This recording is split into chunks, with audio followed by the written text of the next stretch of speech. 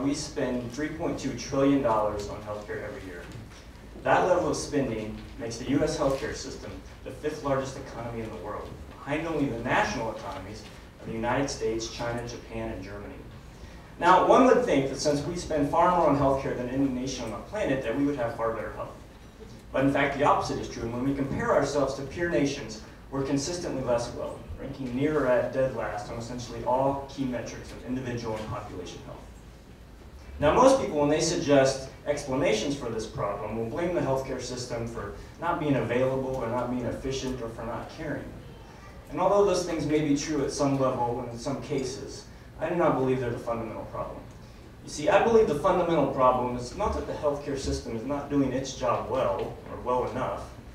I believe the fundamental problem is that the job the healthcare system does, or could ever do, is not the job we most desperately need done. You see, because the healthcare system in America is not a healthcare system at all.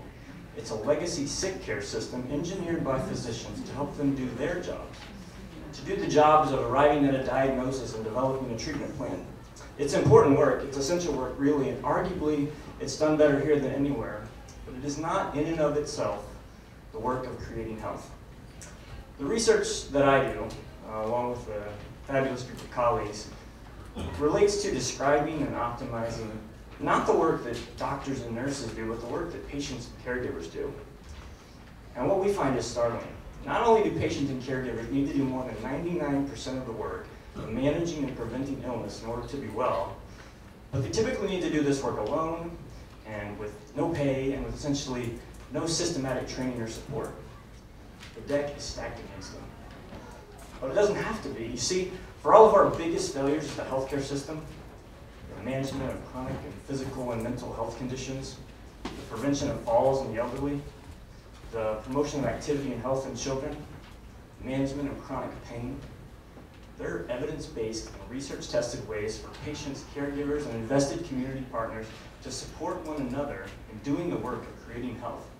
I've studied these programs and interventions over the last 2 years, and I know that they work. And they work in exactly the sort of way that sick care does not.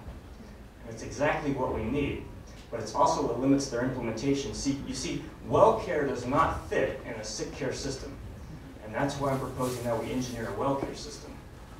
A system to support the work that patients and caregivers do, a system based in communities, connecting workplaces and neighborhoods, churches and community centers and libraries, schools, but integrated with and supported by the existing sick care system.